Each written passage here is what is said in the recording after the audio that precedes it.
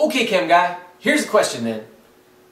What are all of the addresses or the sets of quantum numbers, the 4 sets of quantum numbers for every electron in lithium? Okay, I can answer that. Lithium. How many electrons does lithium have? It has 3 electrons because it's element number 3 on the periodic table. So it's got 3 protons in the nucleus and 3 electrons outside. Where are those electrons? In orbitals. And what are those addresses or the sets of quantum numbers for those electrons? Okay, well, here's the first electron. We're going to say it's at n equals, well, we always start with the ground state. We're saying that this, by the way, we're saying that this atom is in its lowest energy, coolest state, its ground state. So where are the electrons found? Because you can put electrons, you can excite an atom and put them all over the place, these electrons at different energy levels, but in the ground state, we start with n equals 1.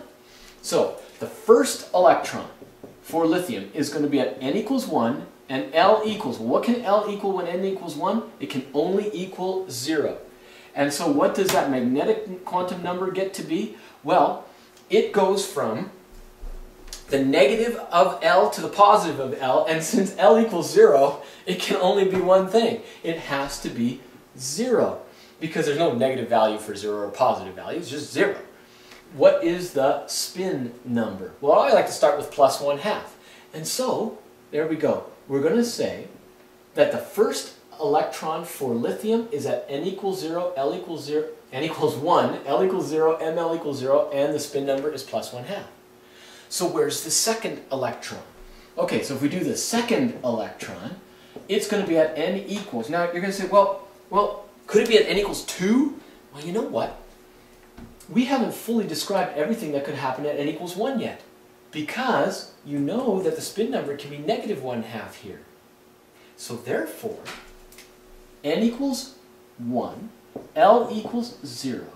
This magnetic number is still 0, but the spin number equals negative 1/2. There you go. At n equals 1, in that first orbital, and by the way, that 0 there is also the s orbital. So, in the 1s orbital, there are, and we're going to say it's a spherical shaped orbital, because it is. In that spherical shaped orbital, you can have 2 electrons. You can have the plus 1/2 spin and the negative 1/2 spin electron. Where are they and what are they doing? I don't know. But they're in that orbital, and the nucleus is in there somewhere too. Obviously then, the majority of space of an atom, since the nucleus is very, very small, is an empty space, isn't it? Where the electrons can be. And they can be given these designations. 100 plus 1/2 and 100 minus 1/2. But, now where's that third electron? The third electron, we are now done with n equals 1 because we can't actually have sets of quantum numbers here that are going to be any different. So now the second electron for lithium must be at n equals 2. Now, what's allowable to have at n equals 2?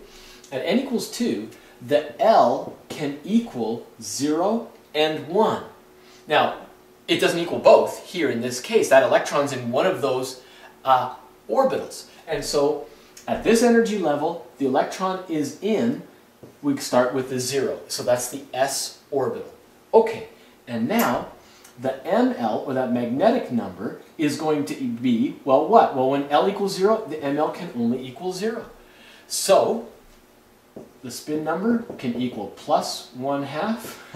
And now we have the 3 sets of quantum numbers here for the electrons found in lithium. And now let me do one that's a little bit more complicated, and then you'll be able to see how to consecutively put these electrons in.